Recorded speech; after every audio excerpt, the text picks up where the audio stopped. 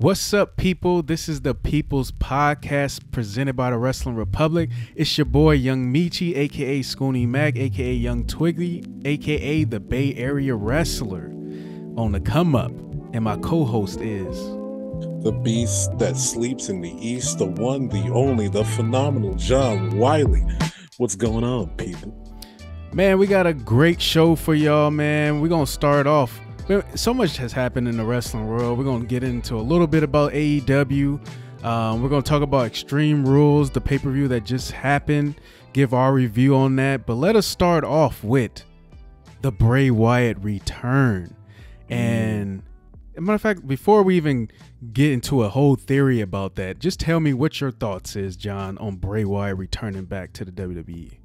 Well, first of all, I don't know why we had him lose to Goldberg and just disappear. Like, I don't think that was a good idea. And then on top of that, he's been a necessary piece to WWE, and it's been kind of it's like, man, there were slots to put him into, similar to Adam, aka Braun Strowman, like that they just need to slide him into that they would have been perfect for, and we just didn't do it because he wasn't on the roster.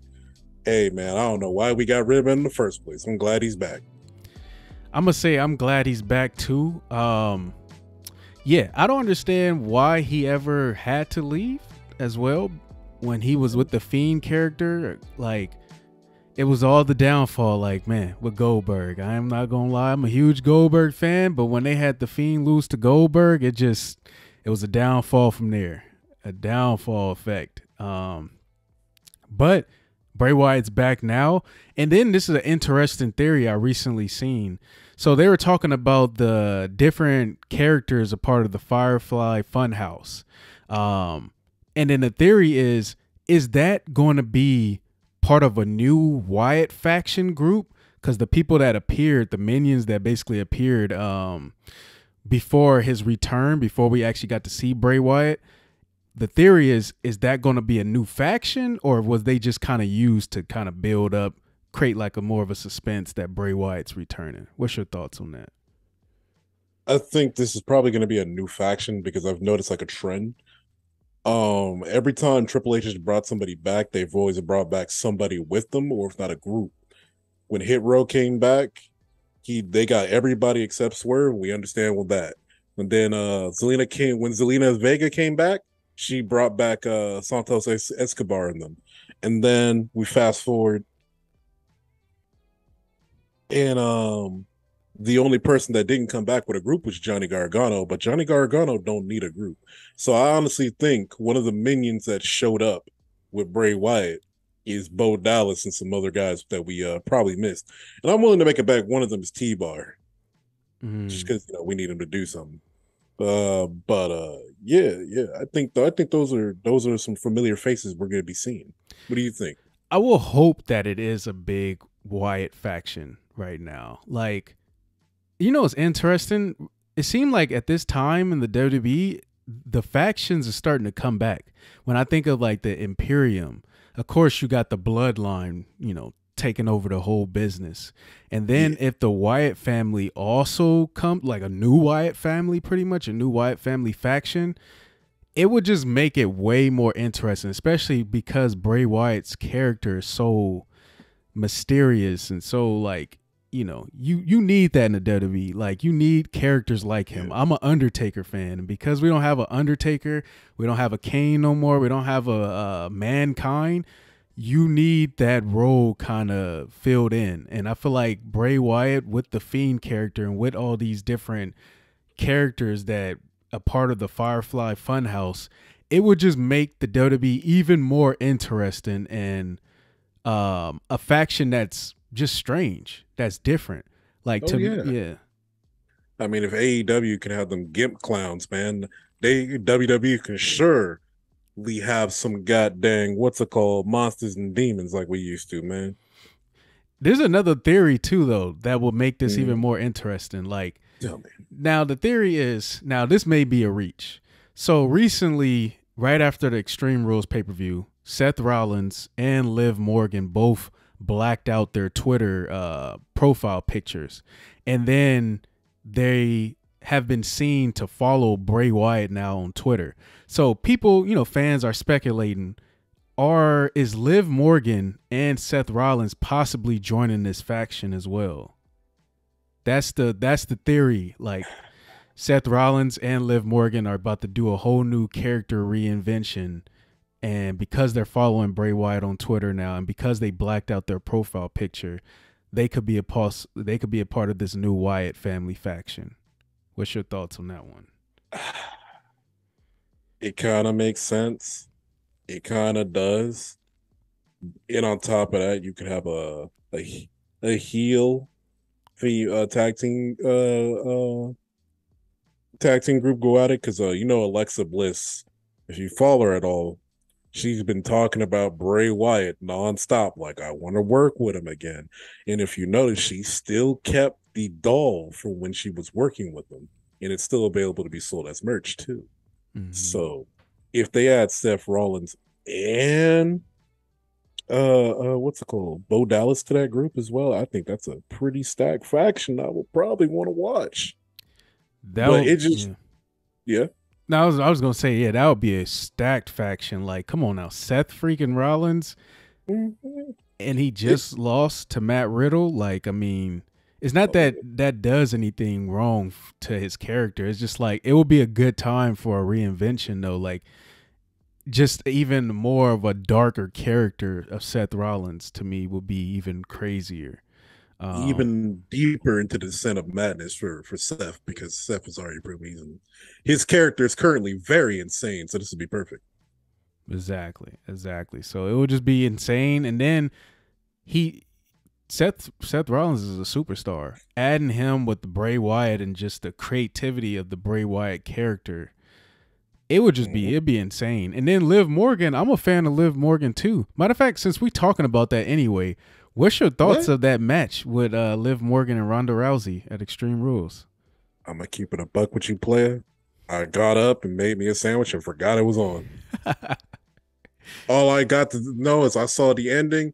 I was like, oh, Liv Morgan was champ for like 2 months? Cool. I guess. But no, I'll go back and watch it, because I have to know, was it a good match or not? I'm curious. I watched the match. I mean, it wasn't a bad. It was a solid match. I'll say it was a solid match. To me, there was no way you can book Ronda losing that match. It's an Extreme Rules match, like, and it's Ronda Rousey. Like, there's no way you can have her losing to Liv Morgan in that match. Mm-hmm. I feel like Liv Morgan had a good title run. I would have wanted to see it continue, but when you have her facing Ronda Rousey in an Extreme Rules match, it's like, there's nothing, you have to make sure Ronda wins that match. Like, I don't understand how unless somehow Liv just forms a new group and they all just dominate and take Ronda out. The only thing I would say about that match is, though, there was times where it seemed like they would use the bat that Liv Morgan came out with, and they were using it a little too much to me, because they weren't really hitting each other like super hard with it. Like, of course, I'm just saying, like, the selling could have just been a little bit better, because if you're swinging a bat, to make me really believe that you guys are really, hurting each other with a bat, you gotta kind of lay it in. But I understand why you wouldn't lay it in. You want to be careful, because I don't know if you noticed, but there was a match on TNA where a guy accidentally got hit in the head with a bat, and it messed up his whole weekend. He was seeing stars and everything. He needed to get stretchered out. Yeah. And so when you have a baseball bat and ball, man, you got to be careful. In fact, remember when Scott Hall and Kevin Nash came on to WCW and they brought out the bats? Mm-hmm. Nah, okay. Well, I'll just let you know like this. The TV executives and everybody was like, don't bring out the bats. It's dangerous and way too violent. They brought them anyway. They got them ratings. But, the bottom line is, though, you got to be careful, because you can hurt somebody with them. Exactly. And then the tough part is, when you're using a bat, you got to be careful, but at the same time, if you're using it, you got to make it look like you really using it. So that's the tough part. And that's why I was like, I felt like they were overly using it, because it was like, Ronda, you not really hitting her with this bat right now. Like, Ronda, you could take her head off. I know you could take her head off with that bat right now. Like, come on. Yeah, Meech, like you's an athlete, man. You played almost every sport. You know, can you fake a bat hit, man? Can you do it? You got them skills like that? Here's the tough part, I will say. I feel like when you use things like bats, specifically with a bat, with a chair, you can use a chair, because obviously that's what's been used over years and decades in the wrestling business. When you use a bat, though, it's a little tougher, though, because if you're swinging a bat, it's kind of hard to make that look very real while also not trying to hurt the other wrestler.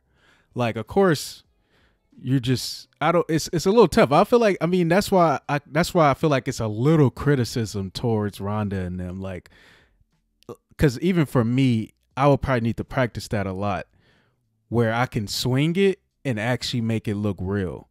There's a reason why Triple H used the sledgehammer the way he used it. He wasn't just swinging it, because he knew if I swing it just a regular way that you would normally swing a sledgehammer, it'll be tougher to make that not hurt. Exactly. You actually hurt somebody. So he made sure he used it in a certain way to make it look like, okay, how can I not hurt the wrestler but still make it look like I'm hitting him with this sledgehammer? Exactly. That's the tough part. So with the bat, it's almost in the same way. You got to make sure you using it in a way that's believable, but that's not going to hurt the wrestler. So you can't just swing it like you would normally swing it. And that's how they were kind of doing it at times. They were swinging it like you would normally swing it, but they were doing it, you could tell it was super light. So it was like, oh, okay, just put the bat down. Like, please, just sit it down. Just stop using it. I understand why it's tough to use it.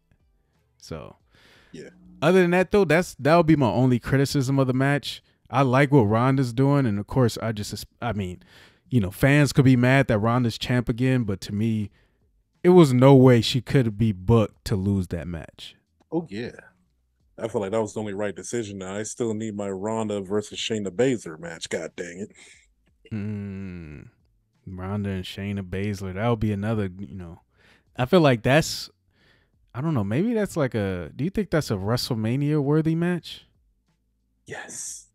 That's a WrestleMania worthy match? Okay. Yes. I think it's WrestleMania worthy, or if not Survivor Series worthy. Mm-hmm. Just on the simple fact that a later on match, like Matt Riddle versus Seth Rollins is able to do. So yeah, 100%.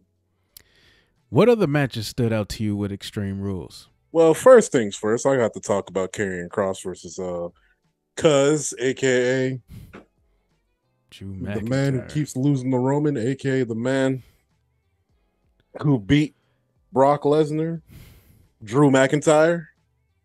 The way I look at Drew McIntyre, man. Speaking of weak shots, don't ever pick up them goddamn straps. I like me some strap mats. I like watching Bret Hart versus Kevin Nash. Great strap match. But man, the one they had in that ring was something to behold, because at times I hate that match, at times I love that match, because god dang, it made me miss Stone Cold Steve Austin, because let your girlfriend try to stop me at any moment. She going through a table. It's not a thought. It's not a thought. It's an action. It's gonna happen. Cause god dang it, you are stopping me from stopping a mud hole in your husband's chest, man. It's god dang it. And the same goes for Rhea Ripley, because I noticed Rhea Ripley, I don't know if you watch Raw or SmackDown, man, but you know, she be sometimes just attacking dudes left and right, and everybody just be freezing up like, what do we do? It's a girl. Do I hit her or not?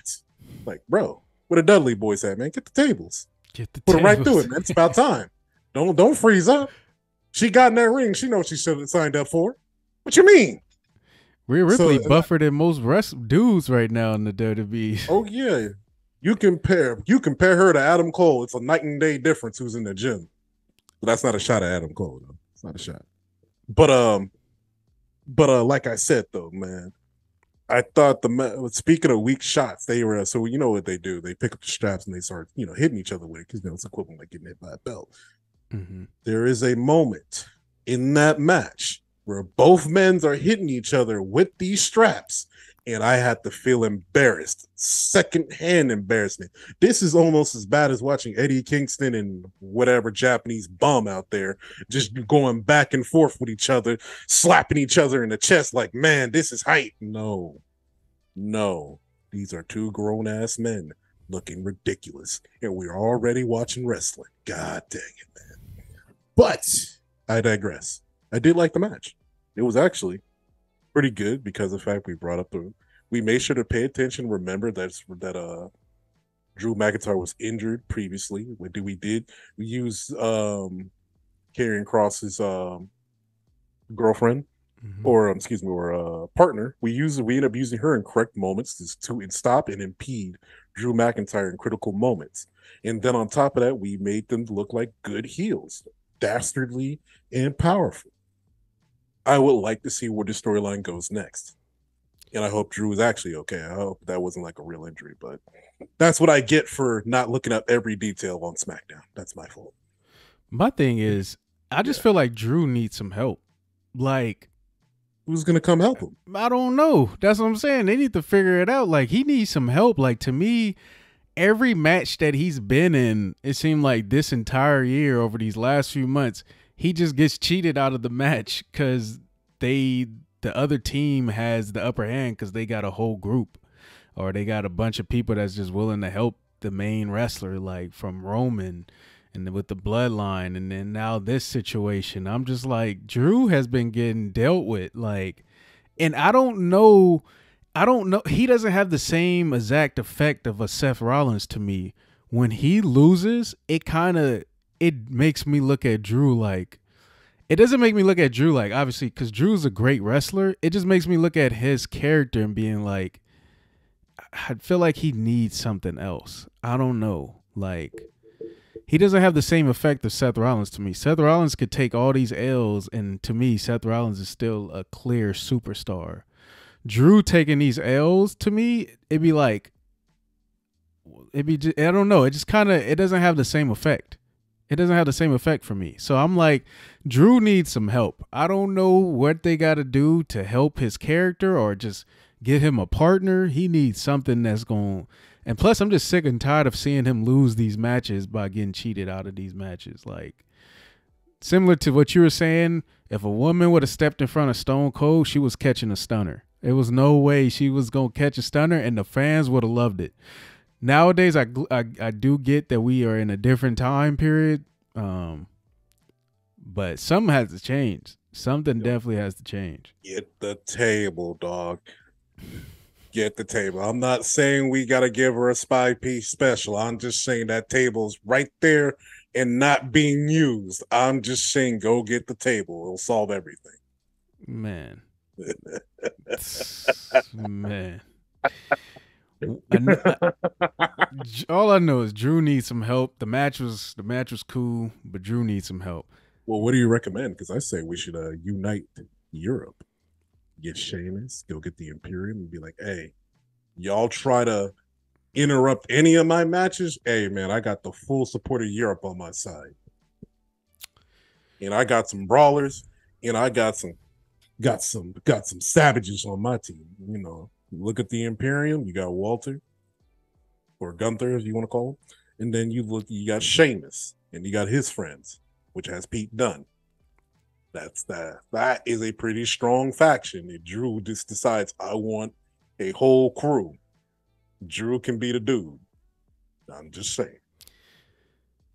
That's a tough one for me. I don't know. I feel like the Brawling Brutes and Imperium is dope the way they are already. Yeah. Like, since we're already talking about them, I just want to say this about that match. Every match that they have been doing lately has been 5-star matches to me. I got to give Sheamus his credit. I got to give Gunther his credit. To me, Imperium with Gunther, I'm predicting this now. they will be the biggest, or he will be, or that group will be the biggest heels in the company at some point in the future. And he will be the champion, the world champion at some point. Now, let me talk about Sheamus. For years, I haven't given Sheamus his credit. I finally got to give Sheamus his credit. This dude is on a different level. Like I'm just happy the fans are cheering him and cheering the Brawling Brutes, like, because that's the way I feel. I'm like, dang, Sheamus is dope. Like, I have not given him his credit his entire career, and I'm just like, this dude is putting on these hard hitting matches. Yeah. Chest super red, taking all these chops and just keep going. And I'm like, this dude's dope. Okay, I gotta give it to him. He's dope. I believe it was like 2018, 2019 when him and Cesaro were teamed up. They were a very good tag team, and they were having some underrated matches, man. So, it could have been another guy that could have been in Drew McIntyre's European group. Man, we shouldn't let him go either. God dang it. But no, yeah. I think pairing those guys up was the best move that they could have made. But, all good things have to come to an end eventually. But do you think Sheamus is WrestleMania worthy to have a match? I will say for sure, Sheamus is definitely WrestleMania worthy of having a match. Right now, to me, him and Gunther has made the Intercontinental title back. They brought back the prestige. The title is worth something. Like, whoever comes after them and becomes Intercontinental champion that works their way up to defeating Gunther or whatever the case may be, or defeating Sheamus if Sheamus becomes the IC champion, like, it would actually do justice for that person's career. Like, they are the Intercontinental champion again. Like, it means something. So I feel like Sheamus, this man is putting on 5-star matches. They're literally putting on 5-star matches at every event, and they're basically starting off the show at every event. So I'm like, and then they're making it hard to follow up for all the other wrestlers that's coming after them. Like, they don't even have to be in the main event. They're not even close to the main event, and they're putting on 5-star matches. And yeah, I'm pretty sure those that are booking these matches, like, they know that they're going to start off the show great. They're going to make sure the fans are the fans are still hyped up for the event. So Sheamus definitely deserves he deserves a WrestleMania match. It just got, I guess, trying to figure out what that match should be and who should it be against. Because I doubt, he's still facing Gunther going into, WrestleMania season. Like, I'd be like, dang, they dragged this on for that long. But he's definitely worthy of having a match. I don't know, who do you put him against, though? I would say it'd be a great match for him to, if Gabriel Stevenson can get can get into wrestling shape and all that jazz. I think he'd be perfect, because they can have a hard-hitting technical match, or we'd have to find another big man that he can wrestle and have a hard-hitting match with. I wish I could say that man would be Omos, but Omos is he's not quite there. He's not quite put together yet, which is kind of tragic. Is Omos still wrestling? Yeah, he is. He's still there. It's just that he's a work in progress at the moment. Work in progress. And I feel that Omos is still very necessary to keep around and still work with. And I feel like we gotta put him together the right way, and then he'll take off. I believe in Omos, pretty much. You believe in Omos? I'm gonna just wait and see, because I'm like, I don't know how I feel about Omos right now. Because but I'm gonna give him a chance. It took like a lot of other wrestlers, I feel like it's gonna take time to make them that guy. And right now we're in the era of WWE where we can see potential. It just takes us a minute to get there. Gotcha. What do you think about the Bianca Belair match with Bayley? Boy, if that's not female John Cena, god dang. we have Black John Cena finally, aka Bianca Belair. God dang, that woman is strong, physically and booked. Like she running people over, man. I don't know how they're gonna do it, man, but they kind of written themselves into a fantastic corner with her because she ran through damage control pretty easy. And I'm just thinking to myself, like, hey man, who's gonna be the chick to stop her? Because we got a female Hulk Hogan walking around. And either what do you think? What do you think, Meech? Honestly, when I got done watching that match, I was just like, Bianca Belair is the GOAT. That's all I was thinking about because I was just Oh like, the way God. they booked her, and then I feel like it's deserving though. Like she is exactly what you said, the female John Cena at this point. The when John Cena was beloved, before John Cena got into that era where he was being booed and cheered. Yeah. But I feel like it's deserving to me. Like it doesn't look like she would lose to Bailey, honestly. Yeah, I mean, to me, Bianca Belair is just at the top of her game. She's at the top of the women's division, and the bigger question to me is who should she face at WrestleMania between Charlotte or somehow should they have her face Ronda Rousey at WrestleMania? Because I don't want to see her lose to Charlotte, man. I'd rather her lose to Bailey. And it's not, and it's really because of the fact that I'm still thinking about all the events that happened last year and the year previous with Charlotte. And I feel like giving her the belt is like, I don't want to see that, man. I don't want to see that. yeah, But I won't. I'm not going to sit up here and act like no. Charlotte isn't a fantastic wrestler. That's not the. That's not the point. I think Charlotte needs a reinvention of her character, come up with something new, and try to make it as interesting as possible. Because if she comes back doing the same thing on Ric Flair's daughter, hey man, it's cool. It's cool. We just know what we're gonna get. yeah. For me, I mean, I think obviously I'm a Charlotte fan. I do believe Charlotte was winning the title just a little too much when Oh, she was going through her run. didn't you Um, say Charlotte's the greatest female wrestler right now on the planet? Didn't you say that? I think I don't feel like that's a stretch though. I feel like she is when she's competing full time, when she's actually a part of the company. I feel like she is probably the greatest in ring female wrestler. Um, I feel like now though it would be a little bit more competition with Bianca Belair on the scene. Obviously, I'm a huge Sasha Banks fan. That's who I feel like is the GOAT, no matter Mm. what. But Sasha obviously is not with she's doing her own thing right now. So I mean, I feel like a Charlotte versus Bianca Belair would be a dope WrestleMania match. I feel like even Ronda Rousey versus Bianca Belair. I mean, I feel like you can't really go wrong with either one of them, even though they're both the champions of Raw and SmackDown right now. Somehow, if you was able to book that for WrestleMania, Ronda versus Bianca Belair, I feel like you can't go wrong with that either. So it's Oh just yeah. whatever Triple H sees fit. What about the Edge and Finn Balor match? I think narratively speaking, that was the best match. I just feel like it was just a little bit overbooked. But I feel like narratively speaking, it was the best match and one of the more creative matches due to the fact they went.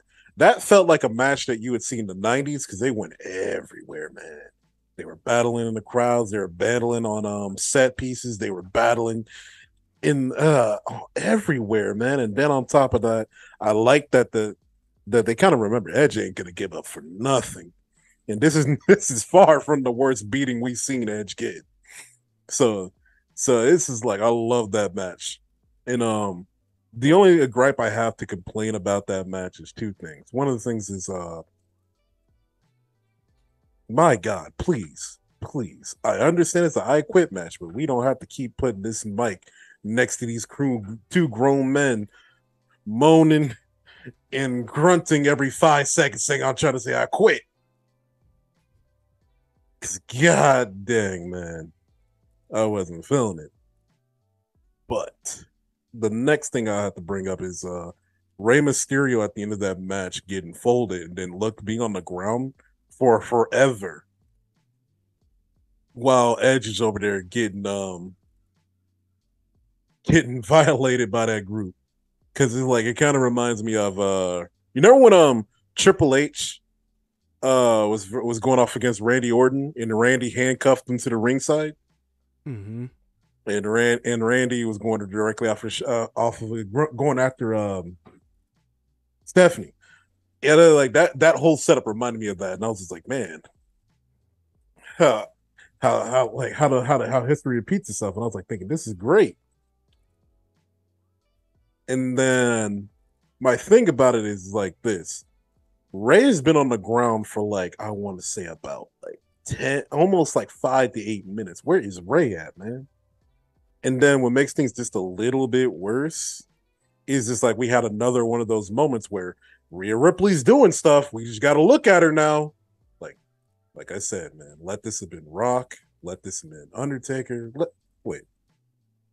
Let this have been Brock Lesnar. Let this have been anybody else. She would have caught something.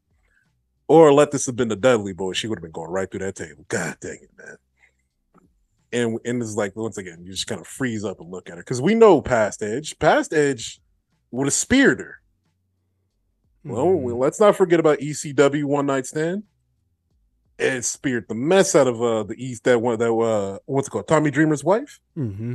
He wouldn't have cared. Like, come on now.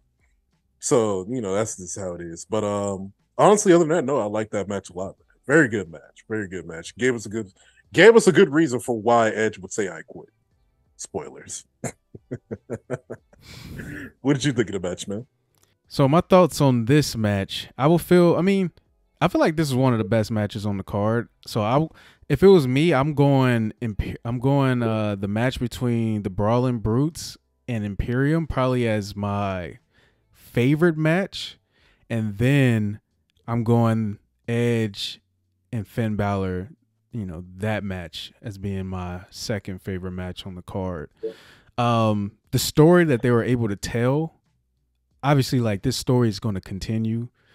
I feel like I love matches like that where they go into the crowd. Kind of gave me that old school feel. Michael Cole was going off on the freaking commentary. Shout out to Michael Cole for stepping up. And like I just felt like that was a great overall match. And then it was actually a great ending too. It was a great ending. Like I feel like that's the only way we can see Edge saying I quit, because having to do with his wife pretty much. So with Beth Phoenix, and then they still hit her with the concerto though. That's the shady part though, and that's what adds to the rivalry even more, because now it's like, what's about to happen next? Edge about to turn it up even more now. So it's like, where are we going from here? It's about to become even more vicious.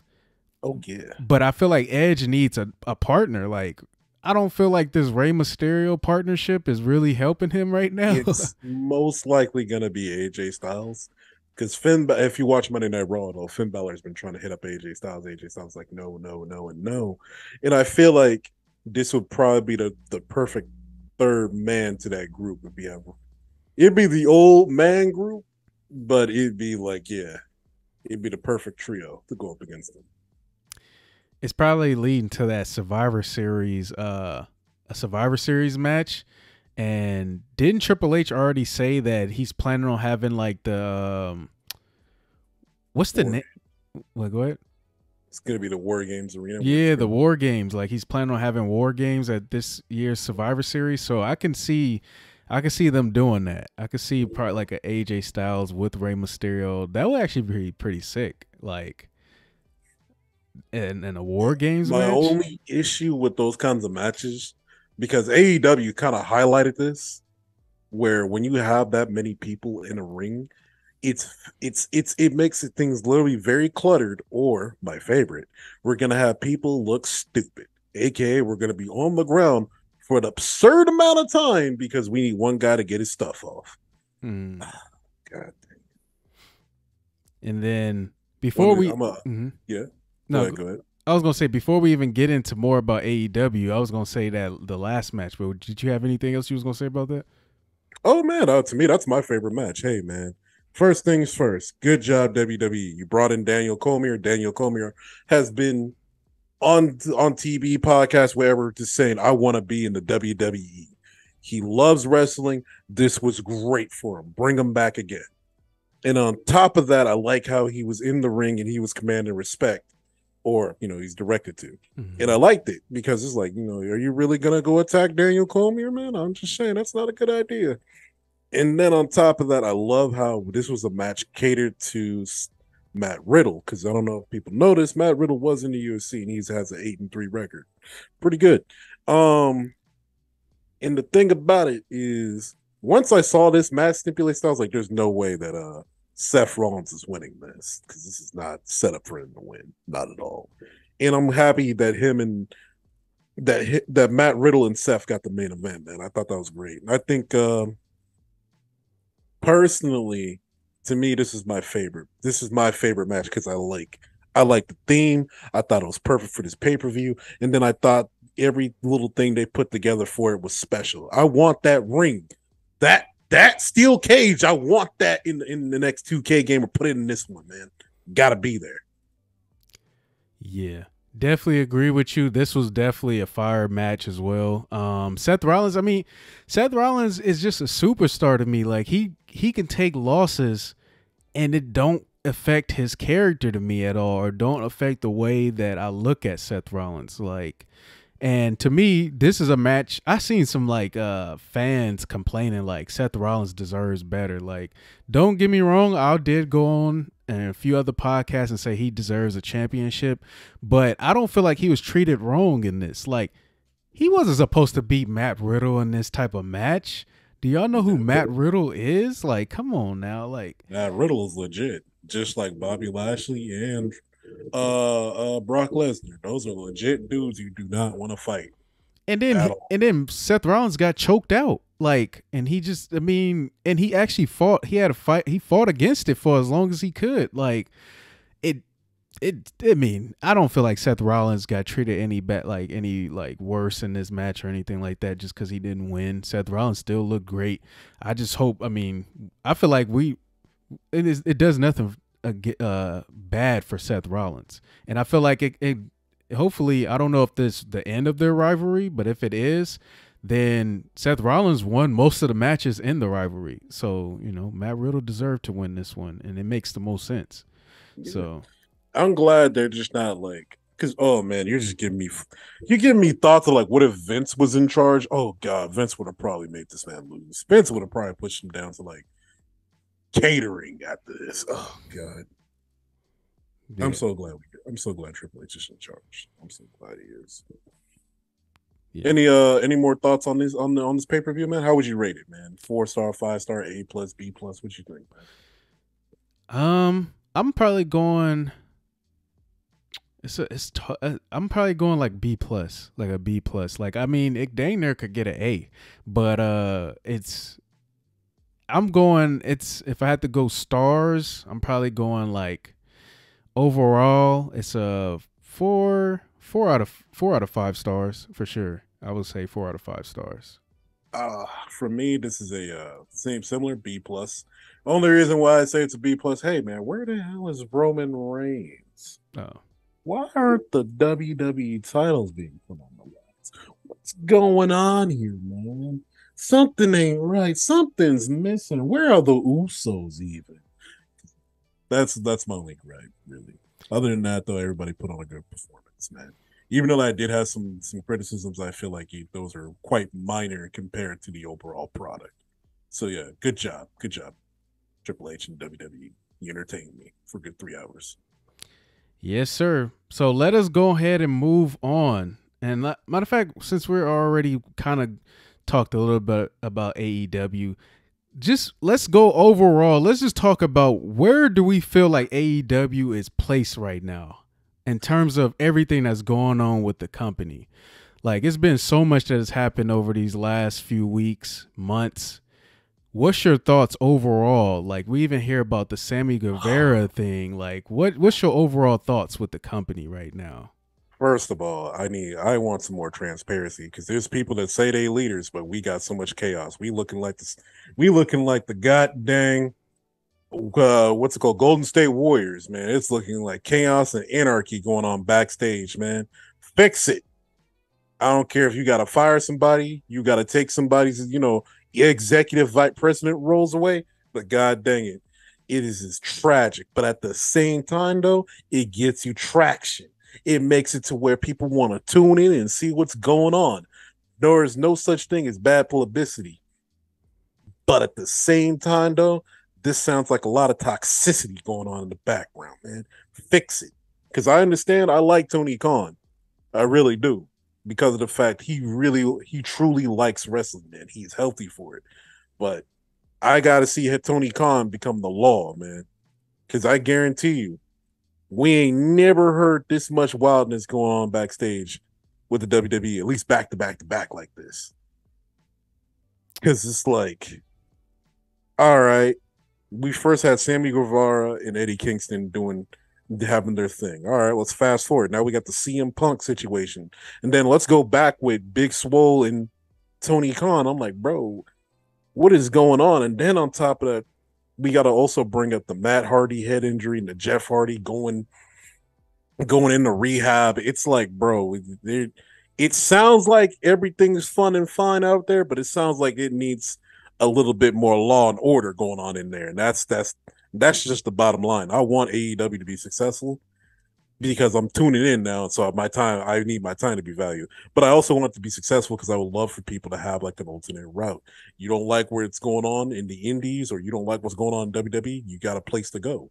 You got a place to go that can help make you a star, or at least, hey, help you take care of some things that are important to you. And I feel their placement in wrestling is like they're the number 3. They're the number 3 show on TV, and they're the number 2 promotion. And it's only getting bigger and better every time, but I feel like they got to get some things under control, man. Man, the best thing about AEW right now is MJF. MJF leaves that company. I don't care what anybody says. I said this before on a previous podcast, and people was kind of getting in the comment section saying like, yeah, well, maybe if he leaves, they probably not going to get the same ratings. No, they're not going to get the same ratings. Nobody's probably going to be tuning in. It's going to be even more dramatic because if he leaves, he's going to the WWE. No questions about it. Triple H is killing it right now. Bray Wyatt is back. The WWE is just on a different level, and they're going further and further. The storylines is getting better and better. We about to have a freaking War Games match at Survivor Series for the first time. Like, I just feel like WWE is on such a level. You let a man like MJF, who's your best homegrown talent, go to WWE, and Cody Rhodes hasn't even returned yet. It's just so much. Like, AEW is, I don't know. Like, I guess one question is, if you was running AEW and you had the opportunity to bring back CM Punk and the Young Bucks, would you bring them back? Yeah, I'd do it. I would 100% do it. I know a lot of fans are clowns right now. I want to be like, CM Punk ruined everything. But let's be honest, bro. The Young Bucks and Kenny Omega put themselves in that situation, and they forgot who the hell they were. And they forgot what privileges, and they forgot what responsibilities they got. And that's just the bottom line. So yeah, I would bring them back, but stipulations are you gotta act like you were an executive vice president, and you gotta make moves like one. Don't just be on TV with your friends because you want to just hang out and be the top guys. That seems nepotism in what's it called? Egotistical, bro. Fix that. And then yeah, would I bring CM Punk back on TV? That's not even a question. Yes. Because you know damn well that CM Punk is going to spin that so well. Oh my God. He's going to put eyes back on this. Because that's the best thing about CM Punk. Let him be in a little bit of drama. He'll turn this into the drama. So yeah. For me, I don't know if I'll bring back CM Punk. Honestly, I'll bring back the Young Bucks, but CM Punk, I will want to bring him back. Similar to like the Warriors right now, with Draymond taking, Superman punching Jordan Poole. because of Draymond Green's talent and because of CM Punk's talent, I will want to bring back CM Punk. But at the same time, chemistry matters. What time heals all wounds. Time heals wounds, but at the end of the day, we going after championships. We're competing against the WWE. So it's like the locker room presence does matter. And CM Punk, for most of his career, hasn't had the greatest relationships with the wrestlers behind the scenes. Now, of course, it doesn't seem like he was getting in fights with in the WWE, but it's just like it doesn't seem like everybody really likes CM Punk like that. And I like CM Punk. I'm a fan of CM Punk, but if I'm AEW and all that just transpired and the things that continue to transpire, it's like at some point in time, you kind of got to try to build that locker room presence. And so personally, if I was AEW, I wouldn't bring CM Punk back. Even though he's great and he's talented, he would spin it. He would bring back the fan. Like, he would do so much great things. Sometimes you got to just be like, is it best for our company? Is something else going to come from this? And I look at it like this. CM Punk helped elevate MJF in that company because he did the one thing I wish they would do with a lot of ex-WWE guys.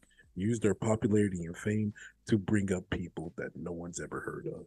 Granted, I believe MGF would have been popular without him, but I feel like it helped. It helped put a rocket on his back to get even more mainstream. Yeah, I mean that's why you hate that these situations happen, because when people are super talented, you want them to be there. Maybe you're right, because at the end of the day, like when you think back on Shawn Michaels in his career at some point in time, like Shawn was completely hated, but his talent superseded all of that. So you made sure you keep him. But it came to even a point in time, Shawn had to take a break, and then WWE brought him back. So with CM Punk, if I was AEW, you can't just bring him back right away. Like, you got to give that some time. And granted, he is injured now, so maybe that is the time you need. But you kind of got to, in this time period, you got to set some ground rules. You got to let people know, like, I know you already have rules, but you got to really let the talent know, like, we're not tolerating any of this anymore. So yeah. So right now I wouldn't bring CM Punk back, but maybe a few years, maybe like a few months down the line, probably, I may change my mind. But at this point, you gotta set the culture. You gotta set the foundation a lot better if you're AEW. So I'm gonna let CM Punk go, but I'll bring back the Young Bucks at this point. I'm not bringing back the Young Bucks. Not until they can get their egos in check, bro. Because like I said, if I'm an executive vice president, bro, and I gotta do what's best for business, I'm not gonna do anything as stupid as kick down somebody's door or engage into a fight like that. I'm gonna be as real as possible and being turned into a businessman and switch it up and be like, we gotta talk about this. And if you got issues, holla at me.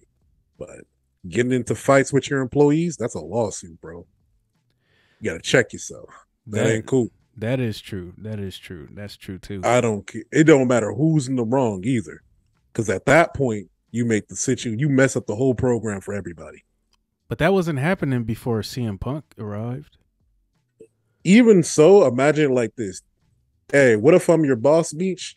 And I'm like, bro, you over here killing it, but I want to be champion. You're gonna automatically our dynamic is gonna change. Mm-hmm. You can't have the inmates running the asylum, bro. It don't work like that. Yeah. And this kind of reminds me of when Hogan was running stuff at TNA. It kind of does. And the reasoning why is because I can just see, like, because I have hands in this, or people got to go through me in certain situations, it just makes things kind of like rough to look at. I say, and look at AEW when the Bucks and Kenny Omega wasn't around. It's like, hey, they're doing technically better, so hey, maybe we gotta let them go. People, let us know in the comment section what y'all think. what would you, are you, if you AEW, you're running a company, are you bringing back CM Punk? Are you Do bringing it. back the Young Bucks? Don't do Or it. you're bringing back both? How are you handling this situation? Bring back Kenny. Leave the Bucks on the street, bro. Don't even let them keep their clown show in the Indies, bro.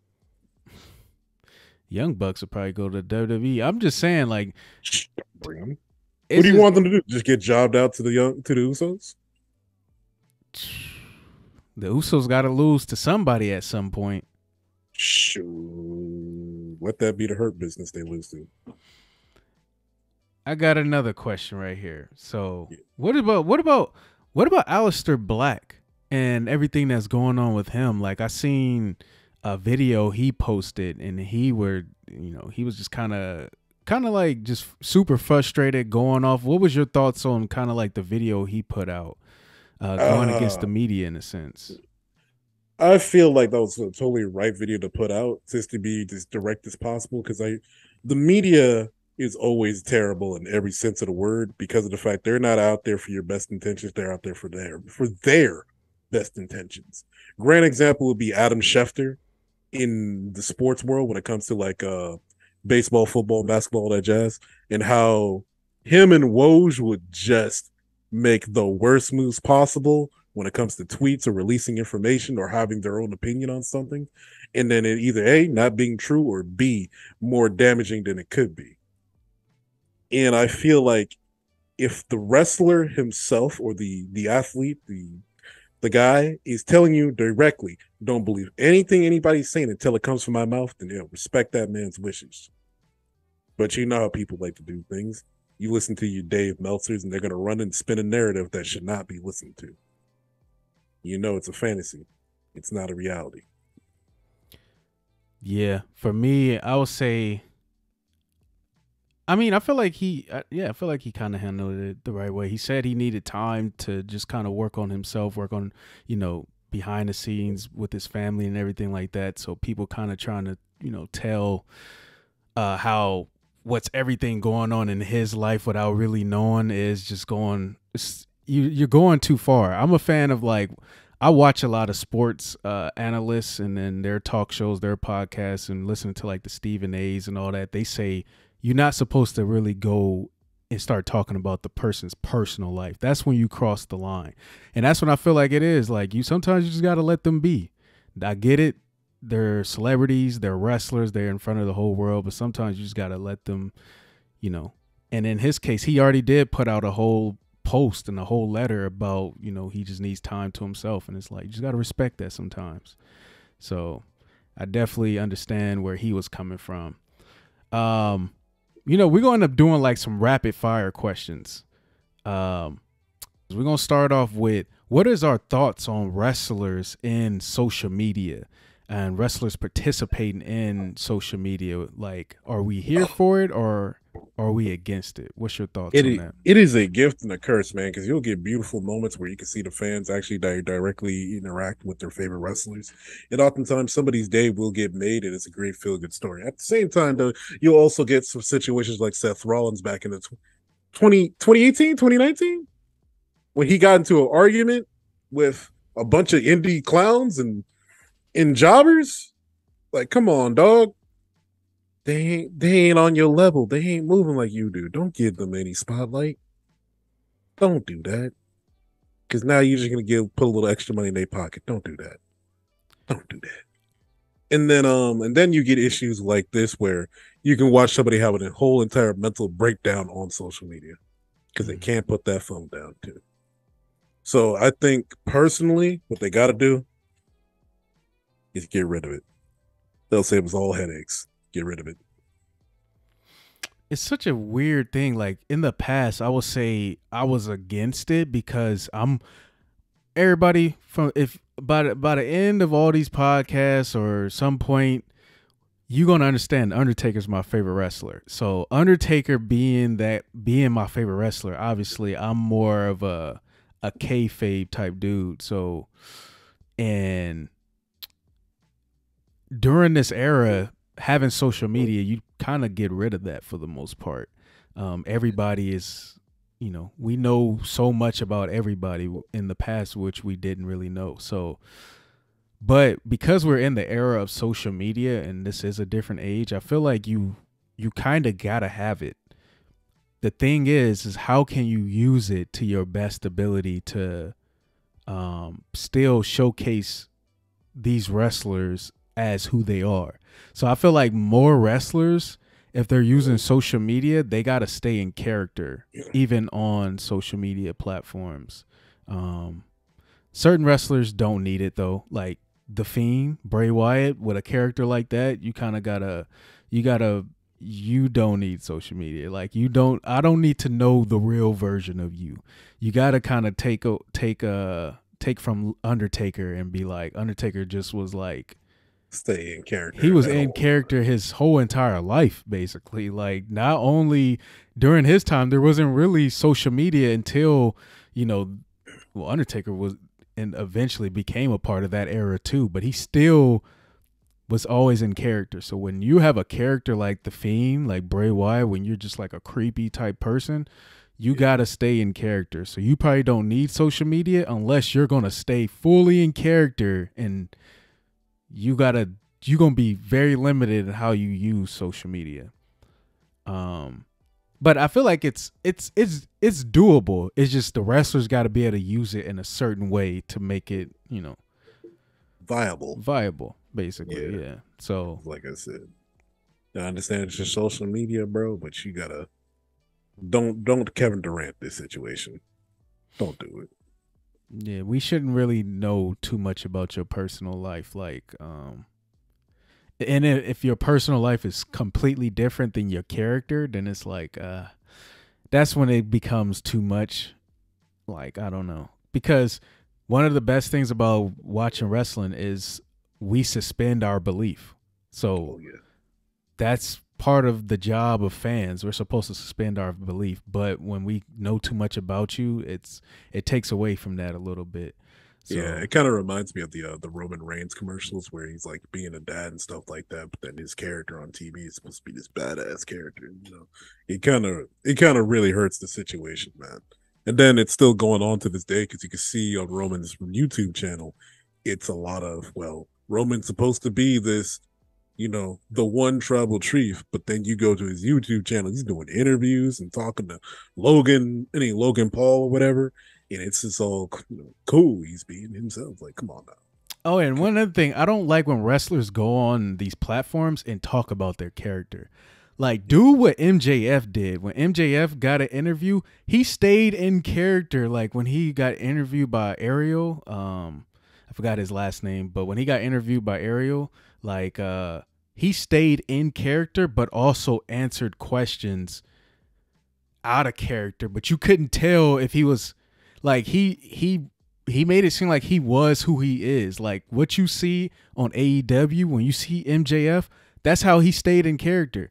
Like, I don't like when wrestlers get on these radio shows or talk shows and then they're like, they're talking about their character as if like they're just playing that character. It's like, come on, man. Like, I don't like when you do that. I get it, but I don't like it. Yeah. It's like, imagine Abyss. I don't know if you remember him from TNA, just, getting on a talk show, just talking normally. We know Abyss is supposed to be a monster. Like, come on now, fix that.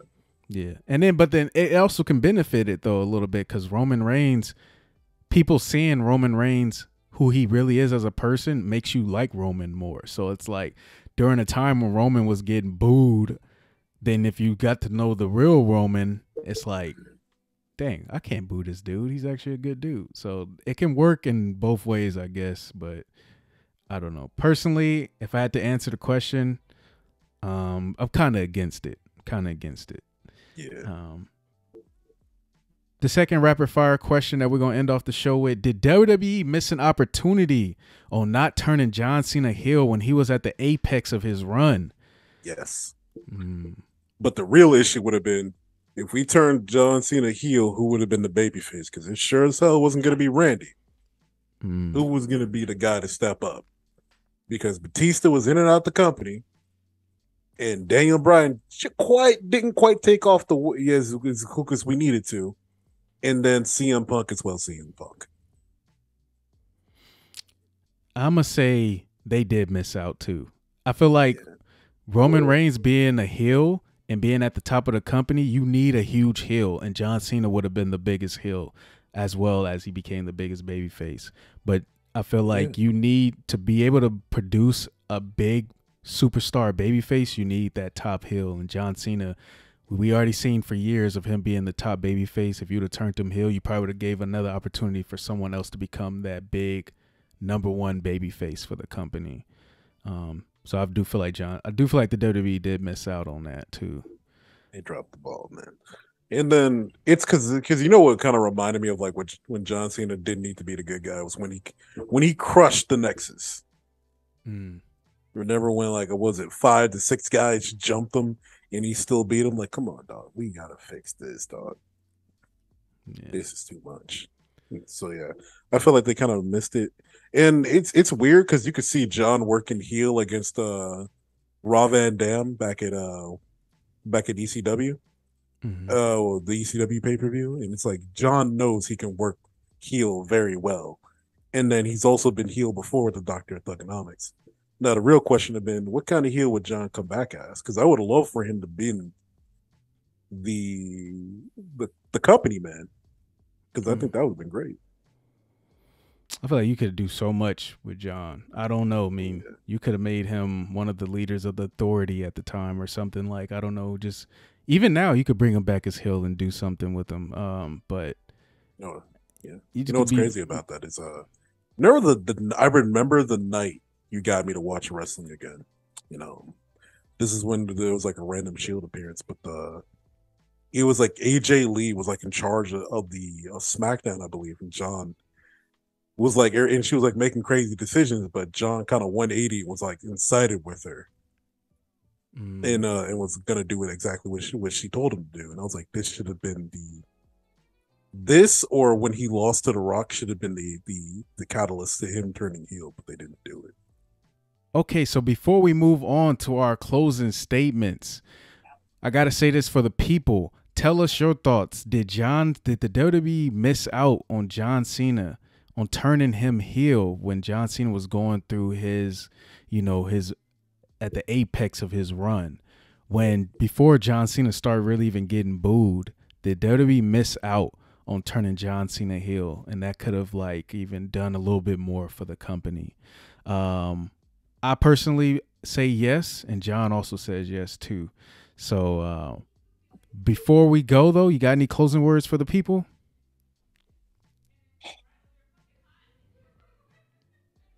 The only thing I got to say for the people is, hey, whatever you're working on, whatever you're trying to succeed at, keep at it, because it's only a matter of time before you hit your stride. And also, Raiders, please prove me wrong and beat the Chiefs. I need some good news, some hope for this team, man, because this is looking sorry and sorrier every week. Because because the only team we beat was the Broncos, and that's a damn shame, man. Get it together, Raider Nation. And I'm gonna end this off with saying I got on my Lakers hoodie, and the NBA season is coming soon. Tell me y'all thoughts. I know we talk about wrestling, but also tell me y'all thoughts on Draymond Superman punching Jordan Poole. That might as well be a wrestling topic. Roman Reigns does a Superman. Whose Superman punch was better? Is it Roman Reigns or Draymond Green? I don't know, man. I'm just saying. And when Draymond hit Jordan Poole kind of flew like he was in a superhero movie. I'm just saying. And again, though, man, Roman, that's the one-hit quitter sometimes with Roman, man. Honestly, I'm going to go Draymond Green's punch is a lot better. His Superman punch is a lot better than Roman. I ain't seen Roman knock out anybody, and it looked like Jordan Poole got taken out. I'm sorry, Jordan. He didn't have to do you like that. I know you was not expecting that from one of your leaders, but hey, man, like they always say, man, keep your guard up at all times, man. Yeah, sometimes you got to do it. Sometimes you got to put on your shield. You got to put on your shield. Shout out to Roman Reigns. But that's all I got to say for the people. Make sure y'all leave comments. Make sure y'all let us know. Oh wait, what's going on over here? But let's make sure that y'all giving us some topics to debate. Leave some comments. We're gonna go over the comments next week. We're gonna read those comments, all those good things. This is the People's Podcast presented by the Wrestling Republic, and we out.